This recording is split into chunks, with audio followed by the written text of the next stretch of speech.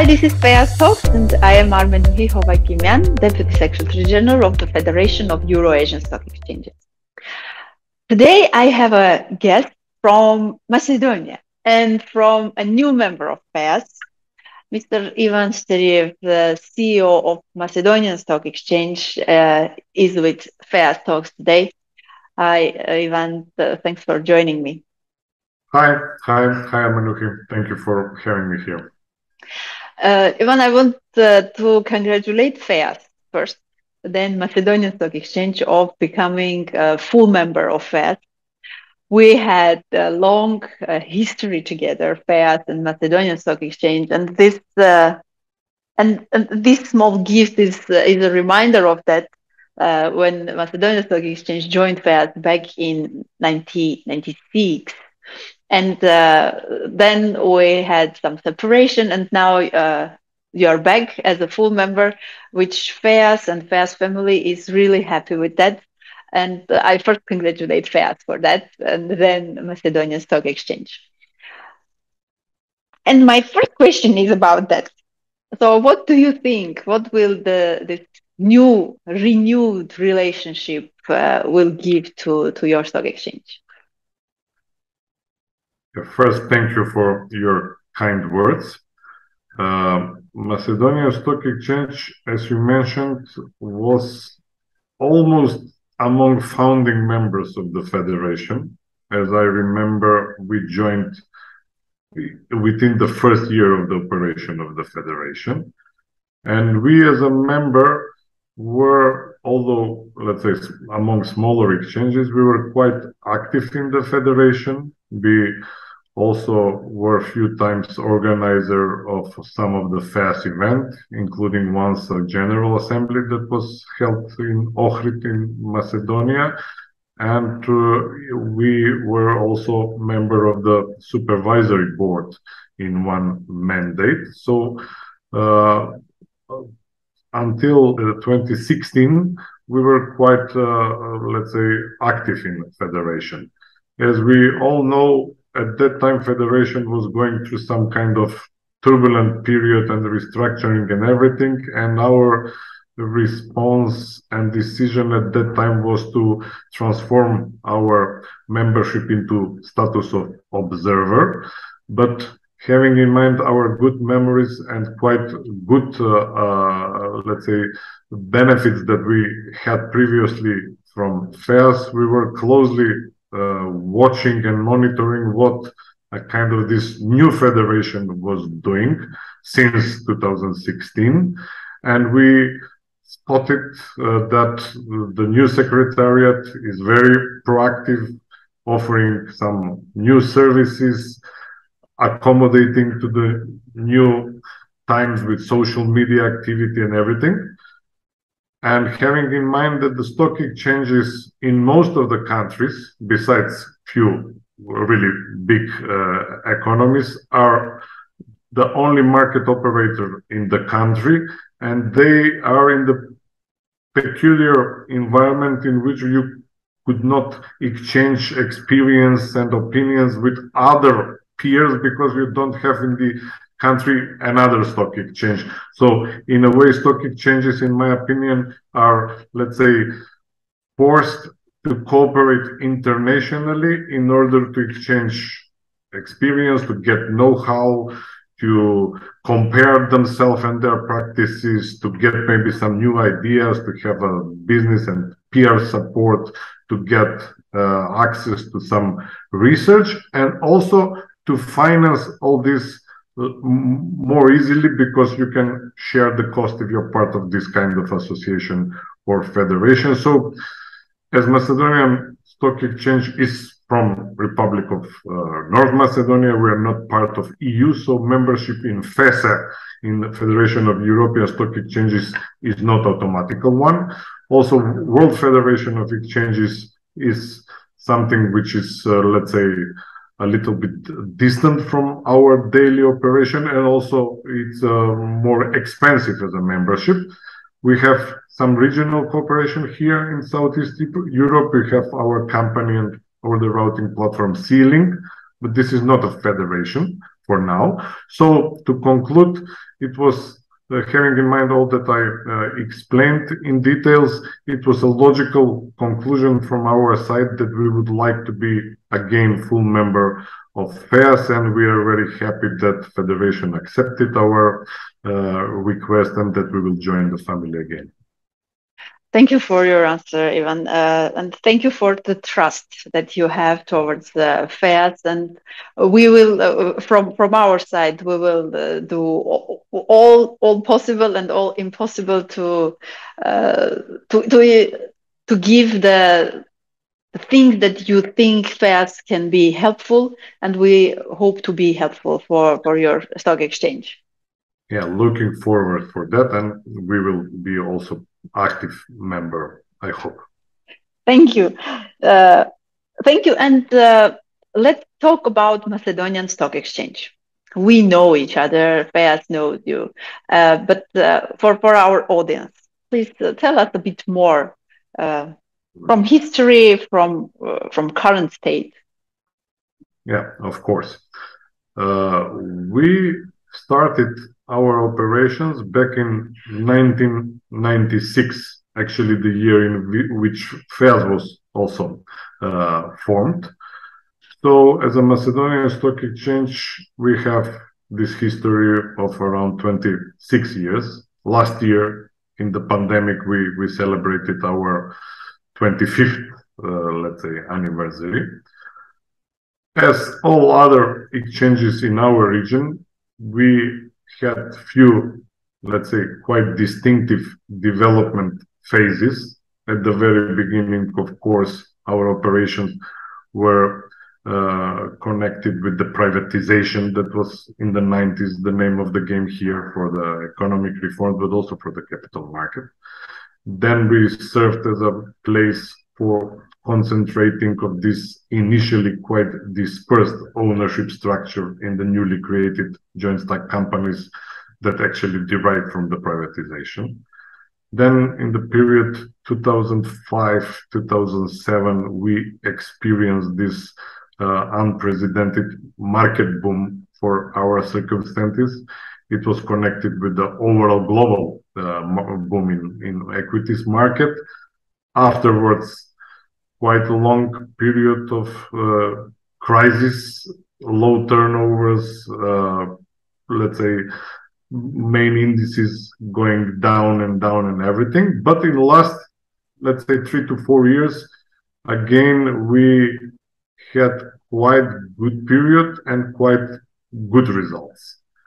We are from the very beginning as a Macedonian Stock Exchange privately owned company. So compared with many exchanges in the region, but I would say in the FEAS region as well, we are not connected in the terms of ownership with the government or any other governmental institution. So we are privately owned.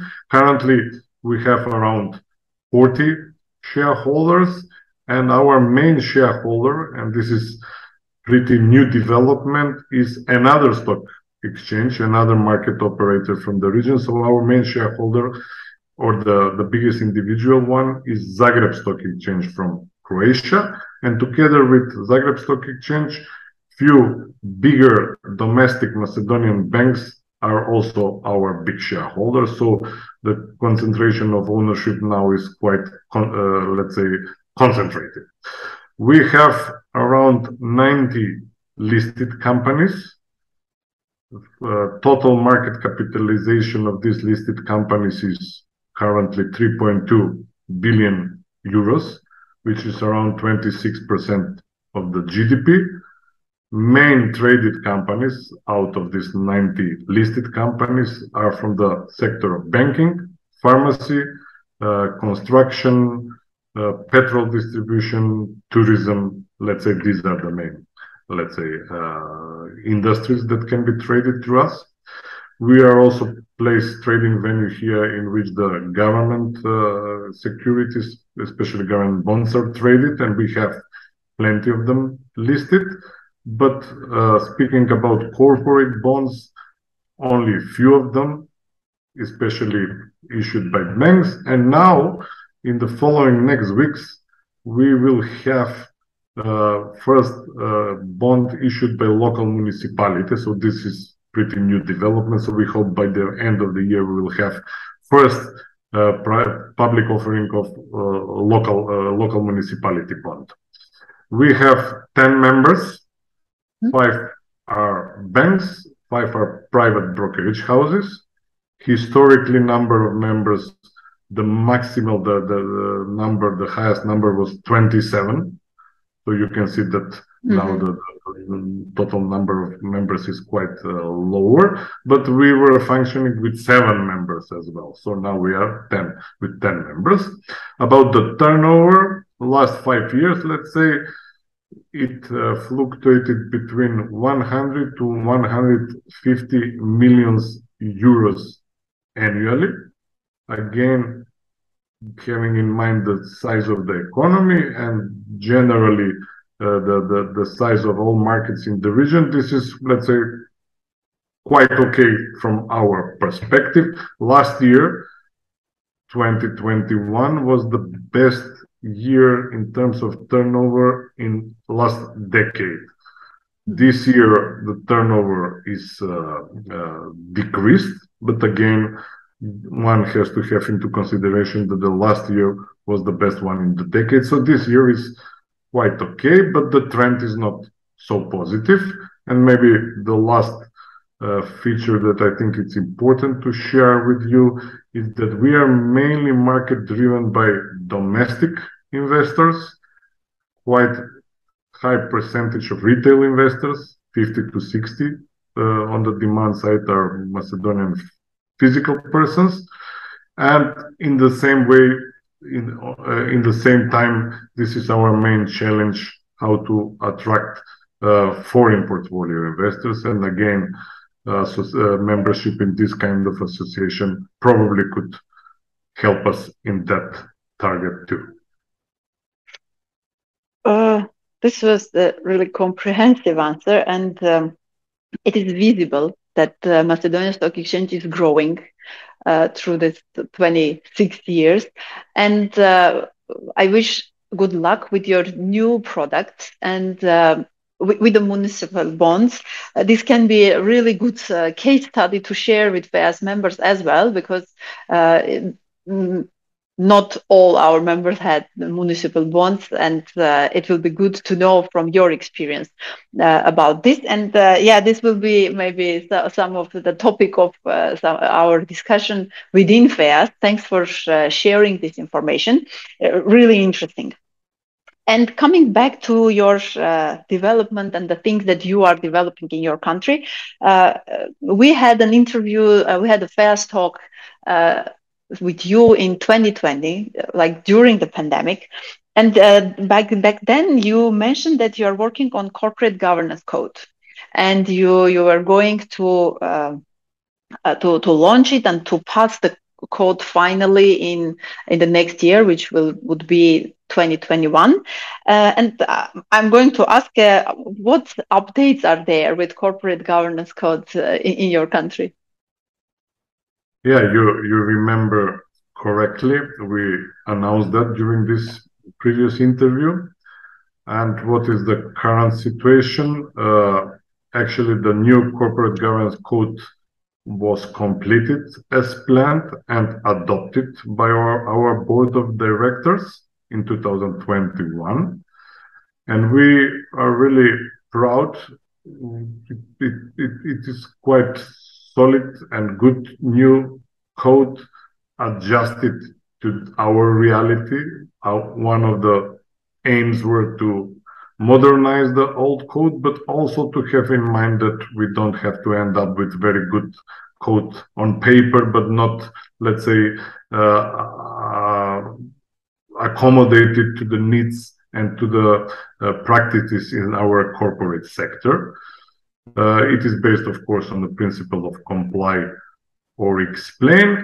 But we realized in the public consultation that we had with our companies that although it's comply or explain, they are quite aware that this is also the issue for the image of the companies, the reputational issue.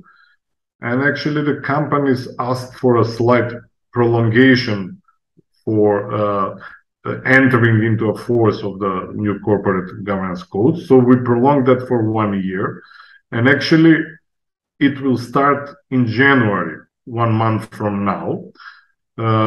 First, actually, companies, our assessment was that they want their first reporting to be without so many explains. So they need 1 more year to adjust part of their operations, part of their internal acts, and to start reporting at a higher level in a way. And having in mind that the codes for corporate governance are part of this so-called soft law, if you would like to be successful, you should not be so pushy. So we did some kind of compromise and prolonged that for 1 year. In the meantime, we managed to get another technical assistance from EBRD. European Bank for Reconstruction and Development actually helps us with the corporate governance code as well. And with them, we also developed environmental social governance guideline for our listed companies, because the corporate governance code, there is one separate special chapter on these sustainability issues, and now the ESG guideline will help our companies to comply with that part of the code as well. So as we are approaching 2023, we think that we created a quite good framework with both the new code and the ESG guideline, which will contribute for increasing the quality of reporting on the supply side of the market, meaning our listed companies. So this is actually the current situation. Thank you. Again, an important topic also within FEAS. We had a discussion with our members, and our members are always requesting to know about our members, how they are managing ESG guidelines and how they are managing all the sustainability path from their side. And it will also be a good example for our members and for our community. We will wait for the news from you for next year to understand how it is working and how you are experiencing the process. Yeah. Let's get back to technologies. So your stock exchange is a technology provider and vendor for the market, and I would like to know, in terms of technology, what are your immediate challenges right now, and opportunities, of course. Yeah, we are quite involved in IT aspects of the operation of the whole market here. We are, let's say, running and maintaining our main trading system, then back office system of our members, then their application for trading via internet, so-called e-trader here. Then we are managing special platform for disclosure of listed companies. We have joint IT center with our central depository, etc., etc. About you ask about the challenges. Let's say I will identify two major in our opinion. First, as we are not IT company, we are the market operator. We are doing everything that I mentioned in order to support the market participant and development of the market. So we are not so profitable compared with classical IT companies, and that means that on the local IT labor market, we are not very, let's say, competitive in attracting and maintaining good IT people. So this is big challenge for us, how to maintain all this that we are doing as IT function, but also to find a way how to have good IT people with us. And believe me, it's very, very challenging. The second major challenge, which actually was stressed this year, is some kind of price increases in acquiring and replacing the hardware, upgrading some of the technologies, because with all this supply chain disruption, inflation, and strong dollar or stronger dollar, some of the plans for investing into our IT part of operation was completely, let's say, changed throughout the year. So this is actually the second big challenge. However, we are determined to continue in this area. We are considering maybe setting up a separate IT company together with the central depository, and we will see. But these are the challenges. Thank you. Yeah, the challenges that are also coming from the world, all the situation in the whole world, and yeah, they're connected. And I wish you good luck also here, because I understand, coming from the stock exchange, also my previous experience, I do understand how it is difficult to operate also the IT part of the stock exchange. And good luck, good luck. And Feas is here. Feas is here to help you with anything you need there. Please refer to us. We will try to help also together with our members. And my very last question: what to expect from Macedonian Stock Exchange in the future? Yeah, always a last question in this kind of interviews, but the crucial one. As I mentioned, we had few good years in a row from the point of view of turnover. That means the revenues and everything.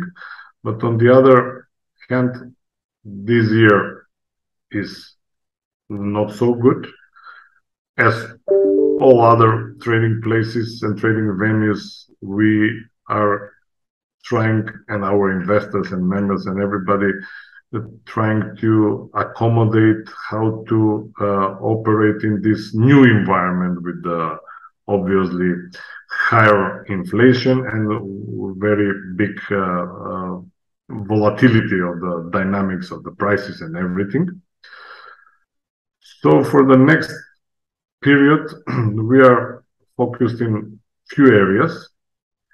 We would like to intensify again the promoting public offerings and IPOs, market financing to the companies here, maybe trying to set up a kind of more structured pre-listing program for our companies, because we are mainly still trading old companies that were privatized and became corporations years ago or decades ago.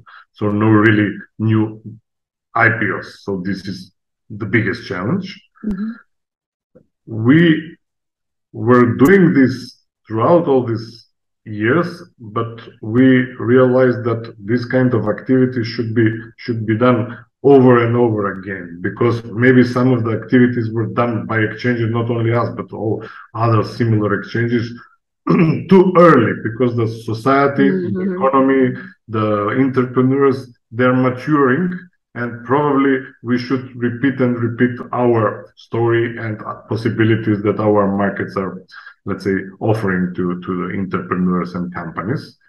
Then, as a second activity, we are considering, and we started working to find a kind of mechanism how maybe to introduce some foreign securities at our market. Again, it's we are not part of EU, unfortunately. For EU members and EU exchanges, this is quite easy now with this single passporting and everything. In our case, we are considering this solution that European Union countries and markets are using, and trying to accommodate that to our legislation, which is not fully compliant. We are adjusting the legislation, and we think we can maybe offer some foreign securities to be traded through our market, which will mean new, let's say, instrument on a supply side, because definitely our main problem and challenge is on the supply side. Demand side is, again, for our size, quite okay. And both of these priorities will be supported with the, let's say, these acquisitions that made throughout the year. As I mentioned, Zagreb Stock Exchange is now our biggest single shareholder, so we hope that people from Zagreb Stock Exchange, now as our partial owners, will help us with, let's say, either with exporting some know-how or helping us to accommodate the legislation, because they did that process with EU directives, etc., etc. And also, the second important thing is that we, as a stock exchange, also became this year the biggest individual shareholder in the Central Securities Depository. So now the Macedonian Stock Exchange owns 20% of the depository. I'm serving as a board member recently there, and now it's quite more easier when we have some idea for the project to get support from the depository as well. So these are in brief the main priorities and the main, let's say, reasons why we are optimistic that we will achieve part of the priorities. We at FAST are also very optimistic on your development of the Macedonian Stock Exchange and Macedonian capital market in general. Thank you, Ivan, for your thoughts, for the important information that you shared with us, and hope to see you soon. Thank you for the invitation for this interview, and once again, thank you to all current FAST members for the support and accepting us to be again part of the federation. Thank you.